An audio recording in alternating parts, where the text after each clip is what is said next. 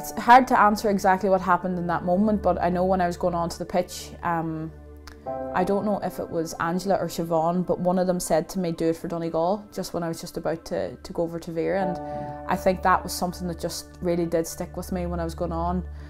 Even going into the last 10 minutes, I was kind of looking at the board and it just was kept repeating in my head, do it for Donegal, do it for Donegal. And I think then when the goal went in, of course, like you know me, I'm a very excitable person, especially when I score. I love to score goals, and I think it's the first time in my life where my initial reaction was so calming, and I think that's just, I think again when you think of the bigger picture of what really is important in life, I think it just immediately took over. As soon as the ball went into the net, straight away I was just thinking armband, corner, slow it down, take in the moment and get yourself back on it. But yeah, although when the ball went into the net, it felt like 10 minutes from when it left my toe to when it went in, so I suppose I had a lot of time to think about it then too. 1, 2, 3.